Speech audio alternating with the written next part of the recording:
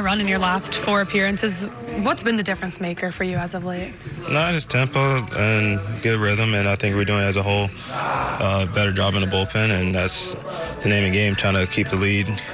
And I think we've been passing the baton and allowing everybody to have a good rhythm and work off each other.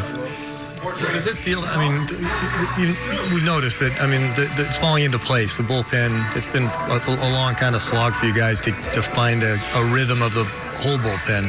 Do you feel that all the way through when you're getting ready? And it's tough back. You have to be perfect most of the time in the bullpen, and you have one bad out and can dictate your season. But at the same time, there's a lot of young guys, and me and Blyer and the pitching coaches, we've been working really hard and been trying to get everybody more loose and confidence and try to just have fun and let's pitch. I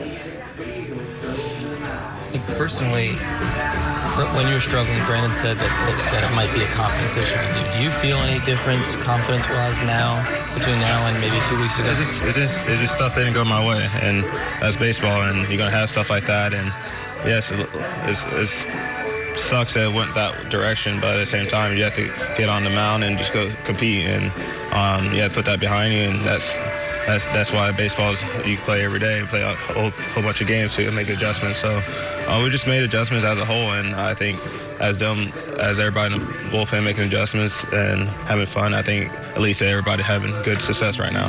What do you think started this run for you guys? We playing looser, we gelling as a team.